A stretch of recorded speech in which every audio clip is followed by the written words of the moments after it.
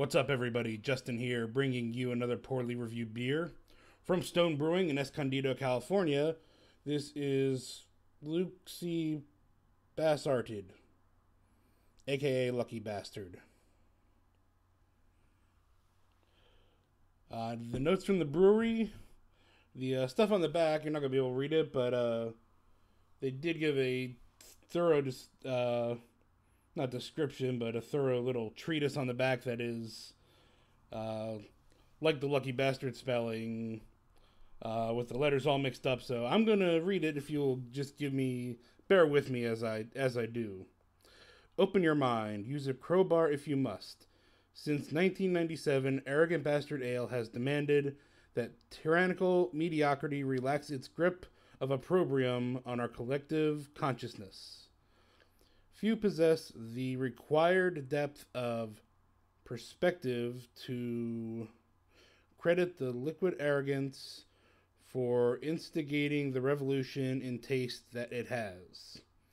The mere fact that you're holding this bottle in your hand indicates that you're paying attention, which immediately sets you apart from the masses.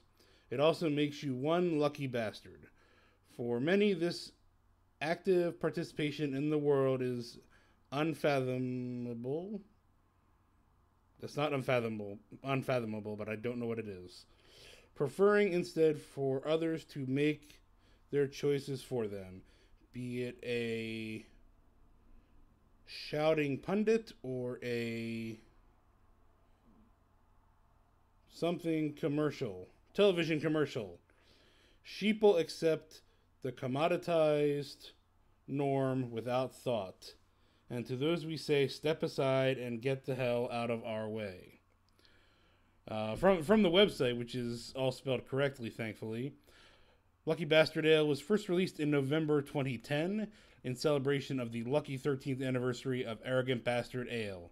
This powerfully complex beer is an amalgamation of three bastards: Arrogant Bastard Ale, Double Bastard Ale, and Oaked Arrogant Bastard Ale, unceremoniously thrown together and then dry hopped to excess, providing a fittingly immoderate blast of malty hoppy flavor. Those worthy souls who possess the nerve to try it will be rewarded with a delicious assault on their taste buds. And now that I can barely see straight from the mixed up letters and big words, let's check it out.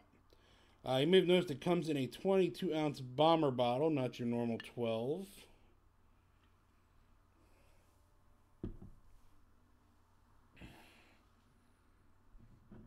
Nice copper color, I would say. Copper, reddish copper. As I hold it up to the light, yeah, like a nice pushing towards an orange a little bit, and it's pretty well completely see-through, I would say. And I see no carbonation whatsoever shooting through the glass. Let's give it a try. Before I give it a try, I do want to also note it's 8.5% ABV.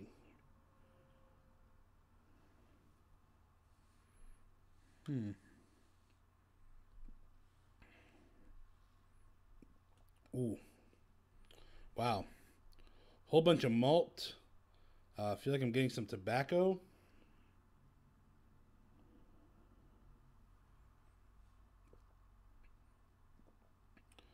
Some sweetness, maybe like some dark fruit, maybe some chocolate in there.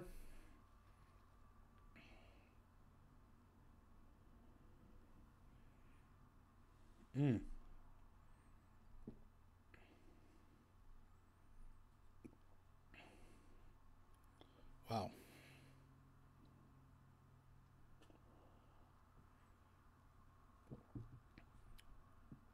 So probably not chocolate, but caramel, toffee, a burnt notes, so it's like some burnt sugar. It's moderately sweet, and it hangs around your palate. It is a powerful beer. A little bit of earthiness to it as well, I would say. But again, also tobacco. Ooh.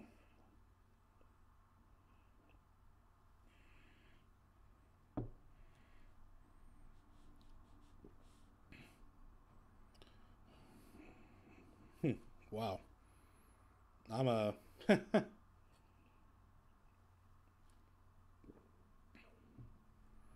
I realize I'm not doing much describing, and I apologize for that, but it's incredibly complex. I'm having some trouble placing some things. There's kind of an oldness to it. I guess that's maybe not surprising, given a portion of it is oak aged.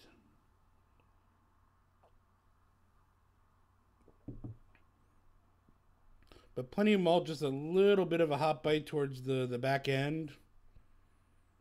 And otherwise, a lot of dark flavors, dark fruits, dark sugars, burnt sugars. Kind of a smoky, burnt note that's hanging around my throat as an aftertaste. But wow, that's an acquired taste, I gotta say. Really interesting beer. Uh, Almost like drinking an old book. It's kind of how I feel. I mean, not that I said musty, and not that it's like too old or anything, and I'm not getting like paper or anything that it's gone stale, but it's just like an old leather bound book. That's kind of the feeling that this evokes. Mm. I'll be drinking this all day. I'm probably gonna save a bunch of it for tonight, so don't be surprised if I come back later and put down a another video with some more thoughts about it. Yeah, just aftertaste. Again, the burnt notes, also just that like tobacco and almost something woody, like damp wood. Whole lot of really, really neat stuff going on in this Lucky Bastard from Stone.